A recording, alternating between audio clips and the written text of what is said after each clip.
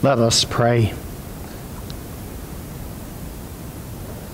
What is the world to me with all its vaunted pleasure, when you and you alone, Lord Jesus, are my treasure? You only, dearest Lord, my soul's delight shall be. You are my peace, my rest. What is the world to me? Amen. And the words that we consider this day, dearly beloved, are taken from Luke's Gospel account, noting these words of the Lord Jesus, O Jerusalem, Jerusalem, the city that killed the prophets and stones those who are sent to it. How often would I have gathered your children together as a hen gathers her brood under her wings, and you would not. So far, the word of the Lord. Happy St. Patrick's Day. I'm looking out onto a sea of a lot of green out there. However, we've not switched the liturgical color from purple or violet to green. We are in Lent. And the words of Jesus become increasingly strident over against his unbelieving opponents. We'll come to that today, but first I'd like to ask a simple question. Do you love God? Do you love God? The hymn that we just sang, a powerful hymn of the Reformation era, begins with that unbelievably beautiful expression, Lord, thee I love with all my heart. David in the Old Testament loved the Lord God. Before he was king, and as a fugitive from wicked King Saul, David expressed his love of God in these magnificent words from Psalm 18. I love you, O Lord, my strength.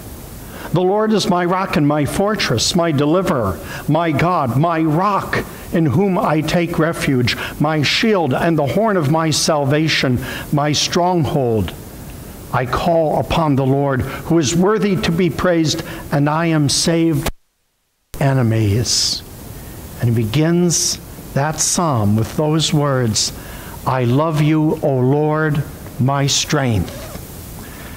David loved God as both the eternal divine being and Lord of heaven and earth, and as his fortress, his mountain crag, his place of refuge.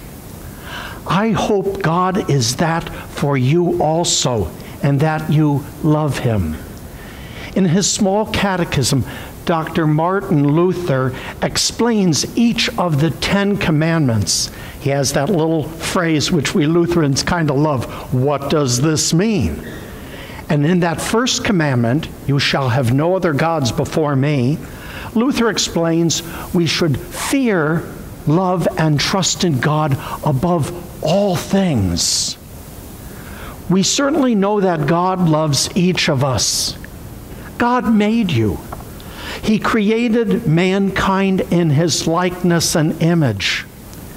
And that image was lost through the fall of our first parents, Adam and Eve, into sin. But a partial restoration of that image of God dwells in you through the crucifixion, death, and resurrection of the Son of God. But God made each of you as beautiful. He made you special to him. He also sanctifies you by his Holy Spirit. He keeps you steadfast in the one true faith in Christ our Lord. But he especially showed his redeeming love for each of us and all humankind when he offered up his Son on the cross to redeem us, to buy us back from sin, from death, and from the power of Satan. The depth of God's love for you is immeasurable, wider than the equator, deeper than the Pacific Ocean, higher than Mount Everest. So great is God's love for you But his love is also intensely personal. God in Jesus Christ loves you. And that's why he would make that supreme sacrifice of surrendering his Son to suffering and death on the cross in payment for our sins and transgressions. Now, in St. Luke's Gospel account, Jesus had explained about striving to enter through the narrow gate, to enter through that narrow gate of heaven. Humankind's majority is rejecting God and his grace in Christ and will someday weep and gnash their teeth in hell, having failed to enter through the narrow door of salvation through Christ alone.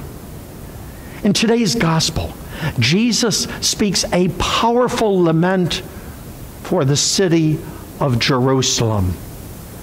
First, though, some of the Pharisees warned Jesus to get away from Perea, where Jesus was right at that moment. Perea is the northeast territory of Israel, which was under the jurisdiction of that crafty fox, King Herod Antipas.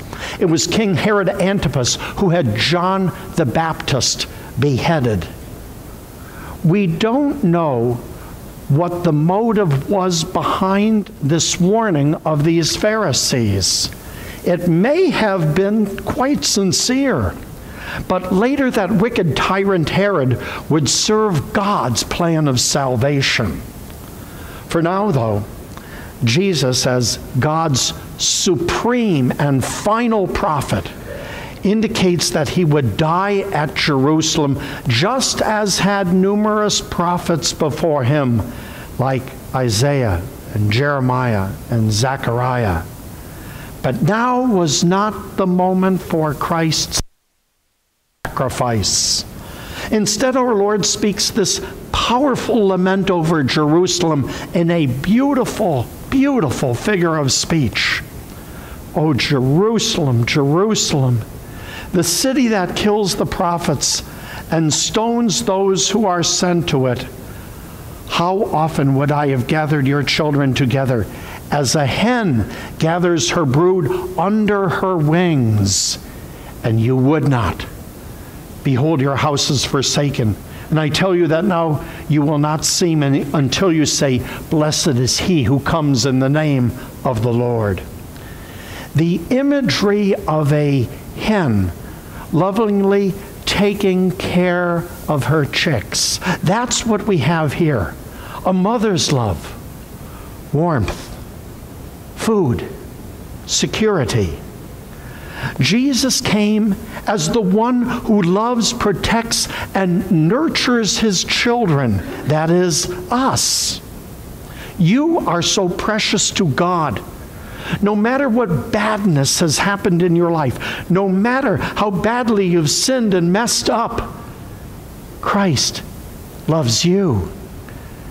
He has earned God the Father's forgiveness of you, and he keeps you in the fold of his family, his church, his brood of faith, so to speak.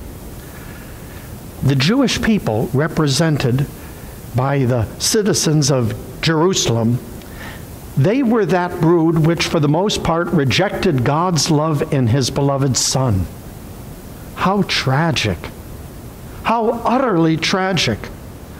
But equally as tragic is if you reject Christ's love and sacrifice in favor of glorifying the things of this world, whether good or evil, material things, fame and recognition, greatness in education, sports, business, or the arts.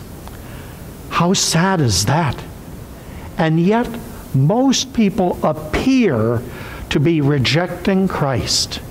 Sunday after Sunday, day after day, Wednesday after Wednesday in Lent, like a chicken that goes its own way, rejecting the love and the protection and the kindness of its mother hen. That is why this morning I raise the simple question with you: do you love God? I pray you do. But if you don't, then you might as well not waste your time here in worship of the Lord God this morning. If you don't love God, it will begin to show. Worship of the Lord becomes spotty and then non-existent. You won't confess Christ before others. Giving in response to God's love in Christ of the time, talent, and treasure that He has entrusted to you will disappear behind a shallow comment like, "All the church wants is your money." Your prayer life will fall off. Why pray to a God who you reject? Oh, beloved, I humbly pray that is not what you believe or say or do.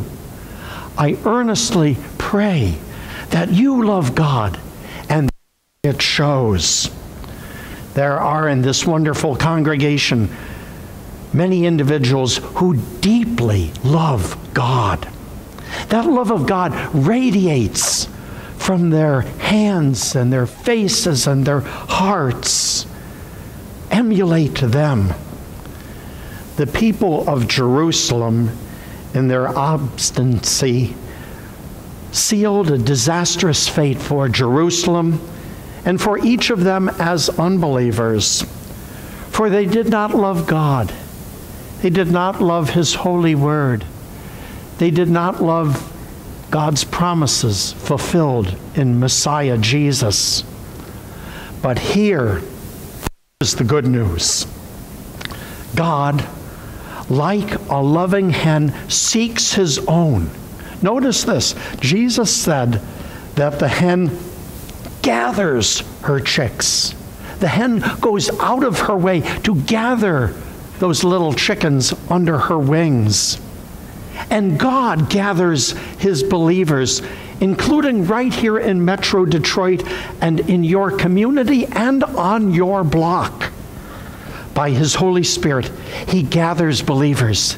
He gathers us around His holy word and sacraments, which are God's means of grace, His instruments to bring to you and me forgiveness of sins, eternal life, salvation, His love, His peace, and so much more. God offers us His rich grace. His love is boundless.